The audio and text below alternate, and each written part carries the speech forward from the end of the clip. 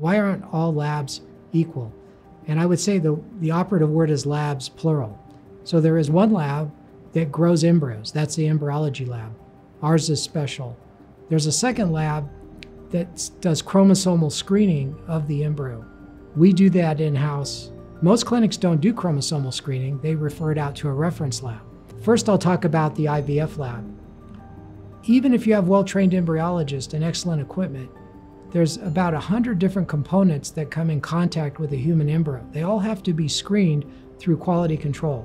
If we get a bad lot of protein, oil, media, amino acids, vitamin substrates, buffers, we're going to kill or stress those embryos. So at CCRM, we have researchers that use animal embryos to screen every component of the media before it's introduced to a human embryo.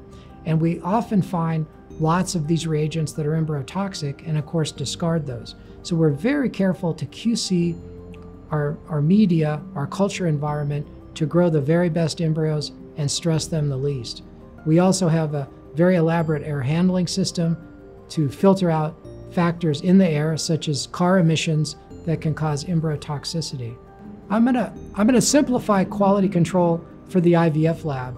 And when I'm talking to patients, I often use the example of a restaurant.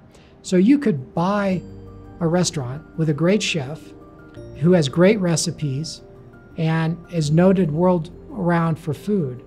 But if the person purchasing the products, the vegetables, the meat, the fish, isn't very careful about the produce and you bring in tainted food, the best restaurant, the best chef, the best recipes are going to equal very poor food. So we have a good recipe, we have highly trained embryologists, but we're very picky to be sure everything that the embryo is exposed to, and there's over 100 factors, are tested very rigorously with bovine or cow and mouse embryos to be sure they support embryo development at a high level in that animal model before we ever expose a human embryo to those conditions. You can have a good recipe, but if the execution's poor, if you buy bad fish for your fish meal, or you get bad amino acids for your culture media, your best laid efforts will be doomed due to this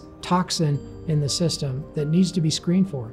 Secondly, once we have a good embryo, we biopsy it and we do the chromosomal testing in-house in a platform that we validated and do extensive quality control.